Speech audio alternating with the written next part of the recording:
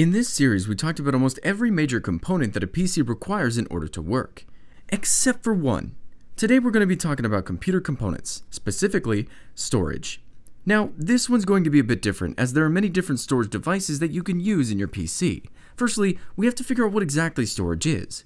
Computer data storage, often called storage or memory, is a technology consisting of computer components and recording media used to retain digital data. It's a core function and fundamental component of computers. If we go back to the human body analogy one last time, storage is much like the limbic system, the hippocampus, the amygdala, essentially the part of the brain that stores memories through your life, except in a computer, this is done much more efficiently. Let's talk about each type of storage device and which one might be best for you. The first one is a hard drive. A hard drive is a high-capacity, self-contained storage device containing a read-write mechanism plus one or more hard disks, hidden inside a sealed unit, also called hard disk drive, abbreviated to HDD. These drives work similarly to how old record players used to, except instead of a needle on vinyl, hard drives use electromagnets to write data onto small spinning disks. Each magnet has its own disk to write on, and each disk has small grains which house information in the form of bits. The magnet converts these bits using its electromagnetic field to change the magnetic state of the grains, essentially dictating the bits to be a 1 or a 0. Now, I understand how complicated that seems, but all bits can only be a 1 or a 0, so essentially, as you write data on a hard drive, it's deciding which pieces of information are 1s and which are 0s. As you search for that information later, the hard drive spins at around typically 7,200 rotations per minute in search of what you're asking for. Your standard hard drives will spin at about 7,200 RPM, or rotations per minute. Slower drives will spin at about 5,400 RPMs, and the fastest drives around spin at, currently, 15,000 RPM. The faster your drive can spin, the faster it can search through your folders, Word documents, and essentially anything you have installed onto them. However, the downfall to hard drives is because they are a component with moving parts. As you use them, they will wear out. Next, we have solid-state drives. A solid-state drive, or SSD, is a non-volatile storage device that stores persistent data on solid-state flash memory. Solid-state drives actually aren't hard drives in the traditional sense of the term, as there are no moving parts involved.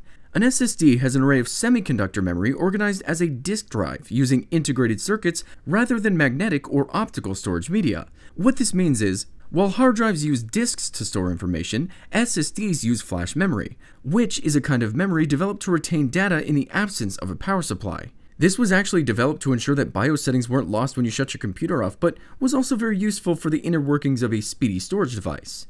Getting all of that out of the way, solid-state drives are essentially faster hard drives. While hard drives can potentially spin at 15,000 rotations per minute if you buy the highest end drives, a solid-state drive will read and write much faster. However, there are some downfalls to SSDs in that they can only read and write so many times before they die. Not only that, but the cost difference is kinda big when it comes to SSDs.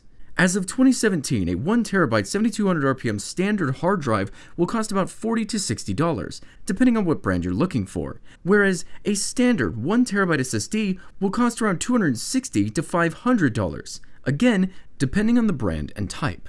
This moves us over to M.2 SSDs. These things are much like regular SSDs, except instead of being plugged through the SATA power and SATA data cables, an M.2 SSD will be plugged directly into the motherboard. This makes things very fast because of the speed limitation that SATA ports have. See, your average SATA port caps off at about 600 megabytes per second, whereas some M.2s have a real-world maximum throughput of 31.5 gigabytes per second. No, I'm not even kidding, that's fast as hell! However, the same problems that we had with the SSDs compared to HDDs still apply. M.2s can only read and write so many times before they die. As well, that 1TB SSD that we looked at before, the one that was around $260 to $500?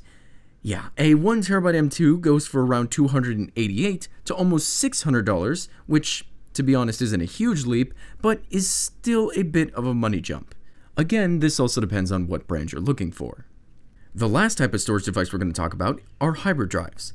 These things are kind of cool in that a portion of them are solid state and the rest of them are hard drives. If you're looking for a sort of in-between, this is a great way to go, especially for a budget. A 1TB hybrid drive can go from $60 to $100, and the benefits are kind of astounding. See, the drive itself will not typically let you decide which section you want to put your media. Take Steam for example. Let's say you install Steam onto your hybrid drive. As you use Steam, the drive will move that program over to the solid-state side of the drive to ensure the programs you use the most will run the fastest. However, the flash storage part of the drive is typically quite small, so not a ton of programs will be able to be utilized by that portion of the drive. Also, the programs you download will start out on the hard drive side of the hybrid drive, and until the drive learns what you use the most, you'll be using the slower side.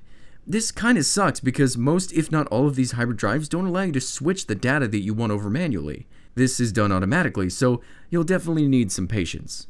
Okay, Barry, this is a lot of good information, but how do I know what kind of storage I need? How would I decide what's best for me? Well, here's how I would go about it.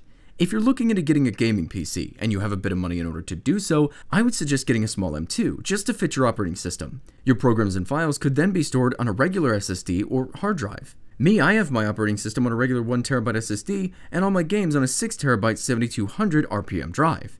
If you need cold storage, then a slow 5400 RPM drive with a lot of storage space could be for you. If you're on a bit of a budget, I would suggest a hybrid drive for your operating system and programs, as well as a backup hard drive for your games if you can afford it. And that is Computer Components Explained. I may do a more advanced series on these parts as well as some new ones down the road, but we'll see as time goes on. You know, until this video, I never actually knew how cool hybrid drives were.